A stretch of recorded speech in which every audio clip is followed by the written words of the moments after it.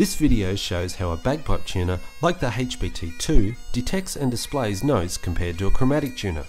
Unfortunately, chromatic tuners, which are often used, aren't programmed for the bagpipe scale. They're for instruments of equal temperament, which means they have equal intervals or distance between each note. On the pipes, our scale is just temperament, which is a bit more complicated where the intervals or distance between each note continues to vary. A is the only note a chromatic tuner will display correctly. All other notes will be displayed with a deviation plus or minus from your central calibration point.